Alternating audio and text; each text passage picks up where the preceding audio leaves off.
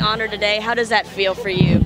It feels awesome, you know. I really appreciate this organization and what they do because, of course, I love young people. But both my parents were educators, and in the inner city and everything like that, and that's technically where I grew up. And so, I just think it's really important that we, cultivate young minds and show them that, give them something to, I think, look forward to and something to be a part of and focus their energy on. And that's something that they're a part of. And together we kind of build compassion for each other, build empathy for each other, and I think that makes for a better future because the kids are technically the future. So.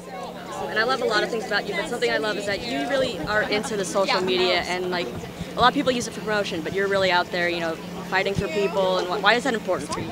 It's important for me because, we have the gift of social media in this century, you know what I mean, which is something that a lot of people didn't have.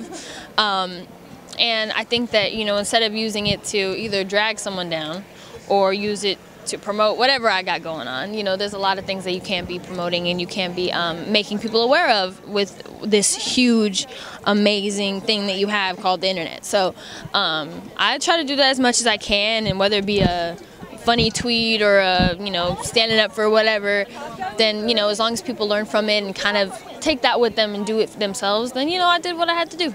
And you always have a million things going on, but what are you most excited for to happen that's coming out for you? Music, of course, because I've been working on my album so much, so I'm really excited about that. And shoe collection, I've been working on that, so that's been something that I'm very excited about, and it's going to be great. Is it all different types of shoes? Yeah, mostly heels and and things like that. But it's going to be, we have some flats, we have some sneaks, so it's a little bit of everything. It's going to be, again, I wanted to create the shoes that were stylish and chic and for the everyday woman that either is going to work or is in college or whatever and wants a good, beautiful shoe to wear to whatever, but doesn't want to break the bank. You know what I mean? So. When I first read the script, just playing a villain is the coolest thing ever. So I was automatically Okay, so I just have to sing? The theme song, any part you want. Okay. Oh, I'm just gonna start at the beginning.